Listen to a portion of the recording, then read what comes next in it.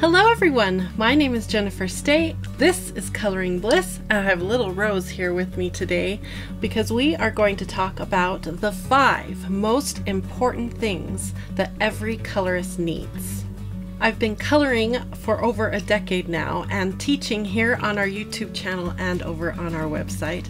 And during that time, I've had a lot of time to think about what the most important things are for colorists. So I've kind of condensed it down to the 5 most important things, and I think you're going to be surprised by number 5, so make sure you hang in for that one. All right, let's get started with number 1. All right, the number 1 most important thing that you need as a colorist is art to color, and not just any art. I want you to have art that inspires you. After all, coloring is a collaboration between you and the illustrator. So I have here in front of me a few books that I really like and that inspires me. In fact, I think Steve bought this book. This one inspired Steve. Yeah. It was all with mandalas and animals and creatures in it. Yeah, the details of that were just really cool too. Yeah. And then this is one that I recently purchased, a Johanna Basford. She is a very inspiring illustrator and has beautiful art to color. And of course I have to include our coloring books because these, especially the Chibi Bliss, have been really inspiring me lately, and I've been spending a lot of time in this coloring book. So that's what I would recommend, is make sure you have coloring that inspires you, because in the end you're not going to want to pick up a colored pencil to color if you're just not excited about the art that you're coloring. So that is tip number 1. All right, the second thing that every colorist needs to be a successful colorist is very good light. We're talking about light that is not like too yellow or too blue. We need a light that is color balanced and natural so that you can see all your colors and pick what you want to color and make those color matches very confidently. Now, one of the best sources for that good light is our big, beautiful sunshine. So if you have a window right next to where you work, then open it up, get those blinds back, get the curtains back, and let that light come in. Now, Steve, you were just saying a north-facing window is actually the most ideal? Yeah, because then the sunshine isn't coming through and creating harsh shadows. It just creates this beautiful ambient daylight. Okay. We work really hard to get our lighting just right here in the office, and we have what we call daylight balanced lighting right above me. And you can actually go to your local Lowe's or Home Depot, a hardware store, and look for a light bulb that is daylight balanced. And then you can stick it into any lamp that you have there that you're working with, and you'll be good to go. One of the brands that I really like is Ott. OTT, they're Ottlites, and they make a really good quality light that is light balanced or color balanced so that it casts just a perfect lighting onto your work. Now, one more bonus tip for you about light. If you do buy a little lamp like this, I really highly recommend it because you can move it around. So for instance, if I'm sitting here coloring and I have my Ottlite on and it's over here, then the light shines down and it will cast a shadow from my hand onto my paper. And that can be really frustrating to have a shadow constantly in your way while you're coloring. So it would be better to switch my Ottlite around to this side so that the light casts down and doesn't create a shadow. But that's up to you. If you're right-handed or left-handed, that's where these cute little lamps come in really handy, because you can set it just in the right position and make your lighting optimal. All right, we're on number 3, the third most important thing that we think you need to be a good colorist. That is a color wheel. Now, I'm going to specifically recommend this color wheel right here because it is just chock full of information. It helps you pick color schemes. On the back, it can help you choose light, mediums, and darks of every color on the color wheel, and it can show you what happens when you add certain colors to other colors. It's a lot of information all packed into one very inexpensive color wheel. In fact, they have a small version as well. I prefer the big one because my eyes need all that extra room because they're getting old. But I love this color wheel. Now, don't be afraid if you're not into color theory and you haven't learned what tertiary colors are and what complementary colors are and what they do.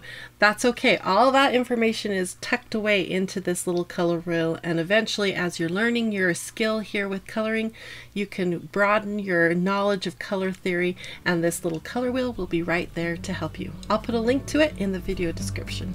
Number 4. This is the 4th thing that I think every colorist needs, and that is really good paper. I want you to have your illustrations printed on ideal paper so that you can get the most beautiful blends and the best results with your coloring.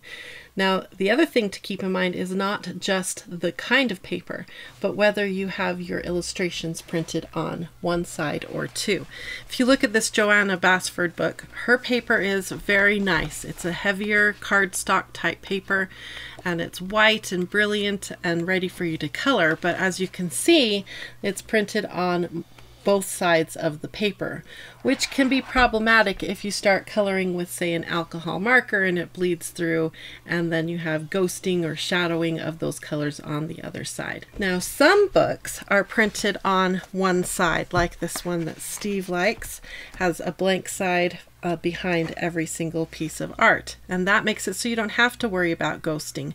You still should put some sort of piece of paper or something between the layers just in case that ink does bleed through. I don't want you to ruin the next piece of art and be frustrated.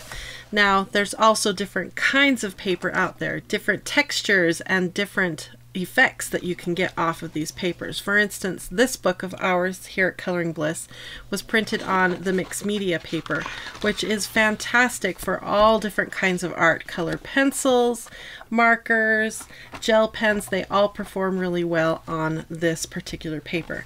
Plus, we only print it on one side and we bind on the top so that whether you're left or right-handed, you can work in this book very comfortably.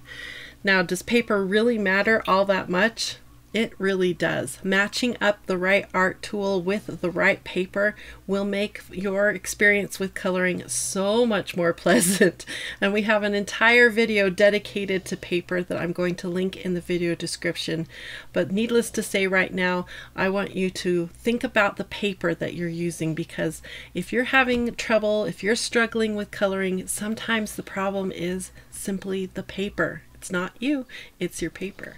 So that's why this is so important, and every colorist needs to have good paper. All right, we're on to number 5, the one that I don't think anyone would guess. Number 5 is that you as an artist needs patience and kindness towards yourself. Did you guess I would say that? I bet you didn't guess that. Now, as a colorist and an artist, you have to think of art as a spectrum, and we all lie on that art spectrum in different places. Some people are way ahead of us. Sometimes we're way back here at the beginning of our art career, but art is a huge spectrum and you have lots of things to learn and time to do it. So I want you to be patient as you're learning your coloring skills, and kind to yourself, because you are not as good as some of those colorists you're going to see in the Facebook groups. I am not as good as a lot of those colorists, because we're all on that spectrum and having our own journey with art.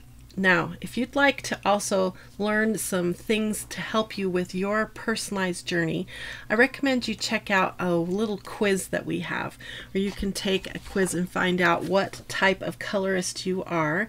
Are you an introverted colorist, or maybe you're a therapeutic colorist? That quiz will help you understand what you're trying to get out of your art journey. And then there's a 12-page download that comes after that quiz that has all kinds of great information in it on how to get the most out of the type of colorist you are. This will help with your patience and your kindness towards yourself as you're on your art journey. There's even a really cute coloring page that comes along with it, so you can enjoy the cute little imagery and color them up. It's a really great download and I highly recommend it. So be kind to yourself and be patient. Now, any good list is not complete until you have a bonus item. So this is the 6th item that I think every colorist needs. and I really love it. In fact, sometimes I think I spend more time doing this than actually coloring because I love it so much. I think you do. And that is swatching. Swatching is when we take our coloring supplies and we put them down onto a certain kind of chart so that we can quickly reference it and see it as a whole. And it's very helpful as you're coloring and choosing colors to have all your coloring tools swatched out in front of you so you can make those good color matches and color combinations. It also helps you understand if you're frustrated with a certain set of tools. Sometimes when you swatch them out, you'll see, oh, it's because they only have a couple yellows, or maybe they don't have enough blues for the kind of coloring I like to do. So swatching helps us keep our collection of coloring supplies organized and easily referenced. And here at Coloring Bliss, we have a ton of free swatch charts for you that you can follow the link in the video description and download and get yourself organized. Or you can order a book like this one from us with beautiful paper. It's all put together and ready for you to go. We also even have brand specific swatching pages. So if you own like the Polychromos or the Prismacolors, we can help you swatch that.